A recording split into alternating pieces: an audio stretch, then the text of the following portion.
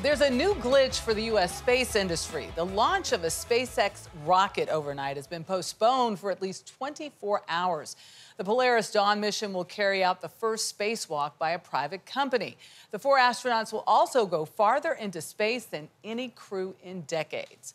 Mark Strassman is at the Kennedy Space Center with more on why the launch was scrubbed. Mark, what can you tell us?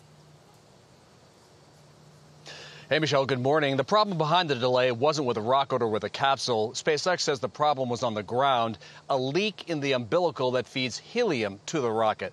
But let's talk for a second about the mission highlight, which is the first ever commercial spacewalk, expected to happen on the 3rd day of the 5-day mission. Roughly 435 miles above Earth, their Dragon capsule will vent down to the vacuum of space. And 2 of the astronauts, Commander Jared Isaacman, and a billionaire entrepreneur, and mission specialist Sarah Gillis, a SpaceX employee, will alternate floating through the open hatch for roughly 15 minutes apiece.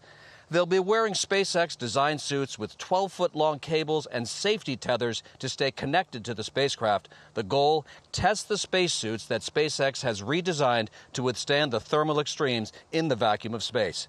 SpaceX will also live stream the big moment.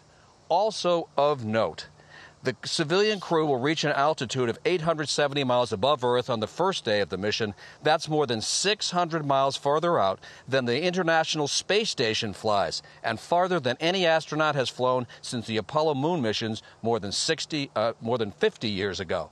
The 2 women in the crew will also set a record. It's the highest point above Earth that any woman has ever traveled. So lots of interesting stuff for this mission, Tony.